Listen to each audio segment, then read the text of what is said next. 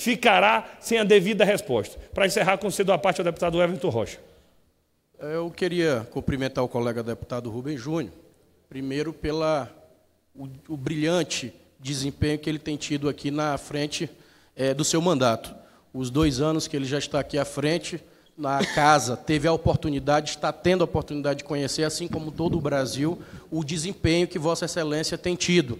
Para mim não é uma surpresa, porque nós somos do mesmo estado e já atuamos desde alguns anos, aqui para não falar nossas idades, e o Rubens Júnior, quando já era deputado estadual, ele vinha também exercendo um grande papel naquela casa. Filho de um grande político, Rubens Pereira, ex-deputado estadual, prefeito da sua cidade natal, Matões, assim como a sua mãe, eu não tenho dúvida que Vossa Excelência orgulha toda a família Pereira e também os amigos e os políticos dessa nova geração que tem feito um grande trabalho e tem construído um novo momento, como Vossa Excelência aqui tão bem colocou, um momento de olhar para frente. Mas é importante, para olhar para frente, a gente fazer uma prestação de contas, como que nós encontramos e aonde que a gente quer chegar. E essa prestação de conta que Vossa Excelência faz, Rubens, do deputado, do governador, do governo Flavio Dino, ela é muito importante. Primeiro, porque o Brasil, todos sabem que vive o pior momento da sua história.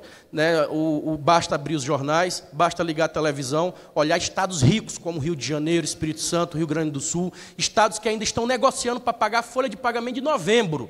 Né? Outros estão ainda discutindo pagar o 13º.